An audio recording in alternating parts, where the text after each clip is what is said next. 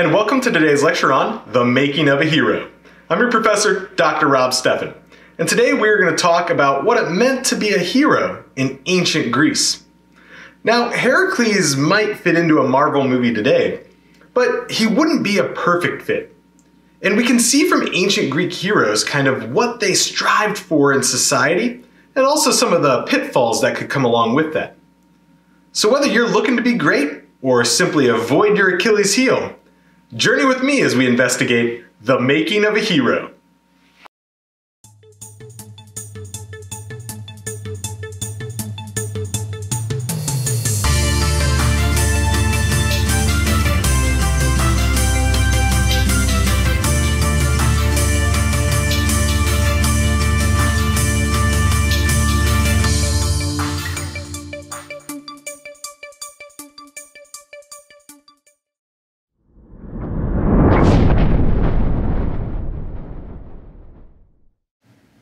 It's tough not to think about heroes in today's world.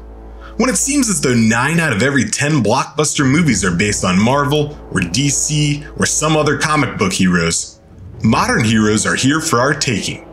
Just $9.95 plus popcorn and a drink. But what makes those heroes heroic? Well, in today's world, it tends to come down to one of two things. In the Marvel sense, heroes tend to be people who perform extraordinary acts of courage. Acts of courage that serve the common good. Batman wouldn't be Batman, for example, if he was trying to bring down Gotham rather than save Gotham. We often frequently use the word hero in another sense. Ordinary heroes, or everyday heroes. People like policemen or firefighters, or, professors of classics, like yours truly. These are people who perform smaller actions of service that earn admiration over time.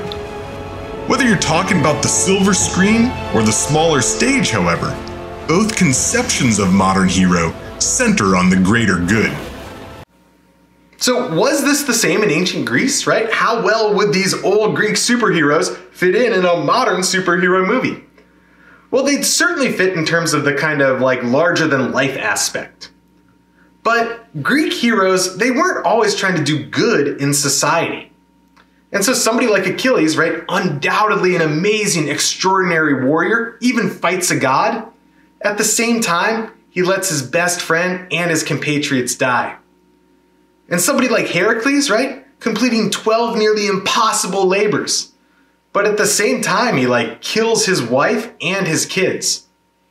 Now, kind of interesting, it looks like Marvel movies, right, these superhero movies, they're actually moving in that direction today with far more complicated protagonists playing the role of heroes.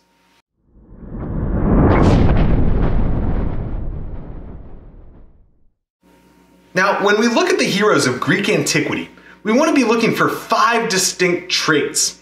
And these are going to be some of the things that set them apart both from ordinary people, right, on the one hand, and then also separate them from the divinities, right? The immortals on the other hand. Let's take a look at those 5 traits. The first trait of a Greek hero is the one that most clearly separates them from the world of the divine. Heroes die. No matter how strong, or beloved, or beautiful, or talented a hero might be, in the end, they still meet the same fate as the rest of us. Second, heroes perform extraordinary, but not necessarily exemplary deeds. Oedipus, for example, both defeats the evil Sphinx, but he also kills his poor father and marries his mother. Ugh. Third, when heroes do die, it's often the result of a premature or violent or mysterious death. There's something unique about the way they go out of this world. Take Narcissus, a hero known for his beauty, who starved himself to death after becoming transfixed with his own image in a pond. The fourth trait is that heroes are worshipped at their gravesite. The unique power that heroes have in their lifetime gives them a certain power after death as well. And people come to the tombs of heroes to have them intercede in their own lives. Finally, heroes are remembered in song and ritual after their death. There is perhaps no better example than Achilles, as the first lines of the Iliad read, "Tell me, Muse, of the rage of Achilles," an entire epic poem dedicated to his exploits. So death itself is one of the main characteristics of heroes in ancient Greece. And this again is another thing that kind of separates them from heroes in modern movies today.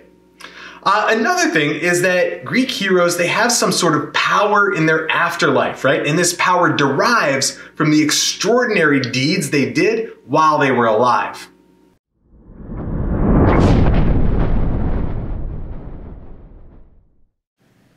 Let's take a look at a lesser-known Greek hero, an athlete by the name of Cleomedes, to see how these 5 traits play out. In the long, long ago, Cleomedes was a boxer from the gorgeous Aegean island of Astapelea. Now Cleomedes was a renowned fighter and had never lost a match until one day he killed an opponent in the ring. The judges determined this was through foul play, which was illegal, rather than by accident, which was totally fine. And as a result, they determined Cleomedes the loser. So Cleomedes comes home, and he's so upset he goes into a school building and tears the entire school building down. He kills 60 kids. And while this is certainly extraordinary strength, in no way is this an exemplary deed. Don't be tearing down school buildings anytime soon. The Astapeleans start chasing Cleomedes, pelting him with stones, and he eventually finds sanctuary within the temple of Athena and hides in a chest. When the townspeople finally arrive and open the chest, he's simply gone. They journey all the way to Delphi to figure out what happened to old Cleomedes, and there the oracle responds that he is no longer mortal. Ever since, Cleomedes was worshipped as a hero in the town of Astapelea. So Cleomedes has all the traits of a hero, right? He has extraordinary but not necessarily exemplary deeds, right? That's strength in pulling down the building, but also killing 60 kids. He also has this kind of mysterious death, right? Where he goes into the temple, hides in this box, and then vanishes. And he's worshipped after death at Astapelea, and it's his commemoration through ritual and song that gives him a sort of immortality.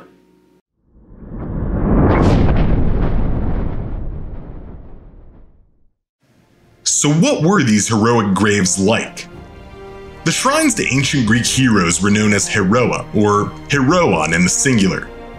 The sacred space was often demarcated by a wall, and the location of the dead hero was marked by a mound of dirt, known as a tumulus, or an altar, or a gravestone, or even a small house.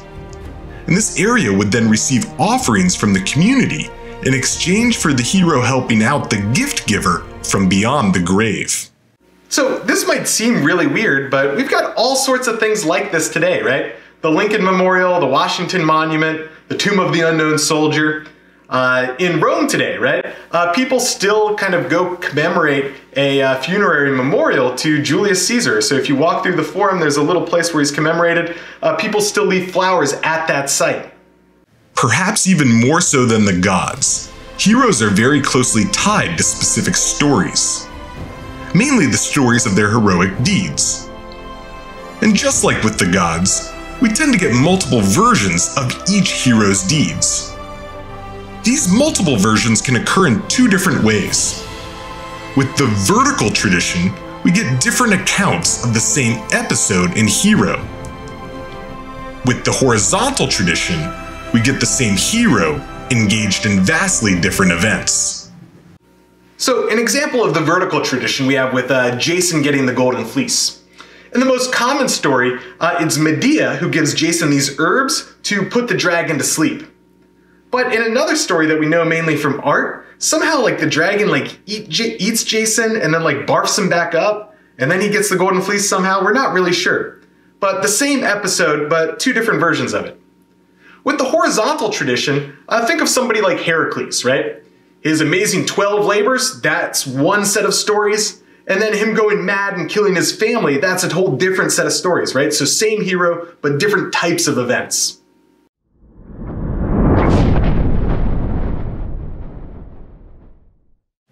Many heroes are known for a remarkable trait, a divine birth, or extraordinary strength, or bravery in war. Another version of hero, however, is known more for adventure than for any single trait. We might call these figures quest heroes, and their primary traits are their journey, their pursuit of an object or person, and the trials and tribulations that come along with that. The hero's journey, more broadly, has been studied in depth by a variety of scholars. But none perhaps more influential than Joseph Campbell. In Campbell's conception of the hero's journey, the journey always begins with a call to adventure.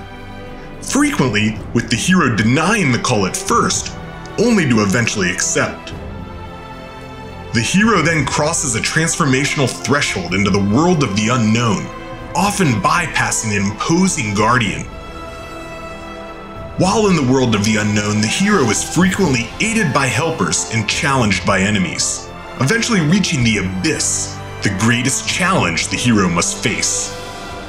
This could be slaying the dragon, or the Sphinx, or the Chimera, or the Medusa. Ancient Greece has no shortage of great monsters. The hero is then transformed and reborn, and eventually must come to terms with this new version of himself or herself.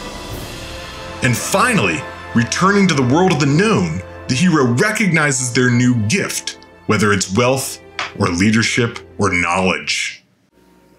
So with some of Greek mythology's most famous quest heroes, right? We've got like Odysseus trying to make his way back from Troy, back home to his wife Penelope and his home on Ithaca.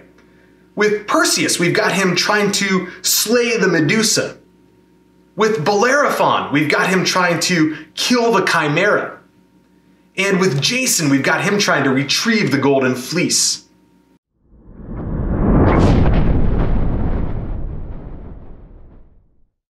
So heroes differ from gods in that heroes must die.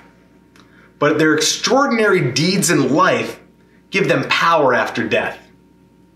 But with the heroes of ancient Greece, right, no matter how many extraordinary deeds they do, we can still see that they're often very, very flawed characters, right? Sometimes having very little to do with social good, and just having to do with divine strength or birth or speed or skill in war.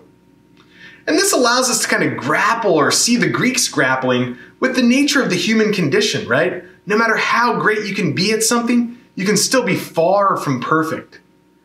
Just a couple takeaway lessons you can learn from the making of a hero.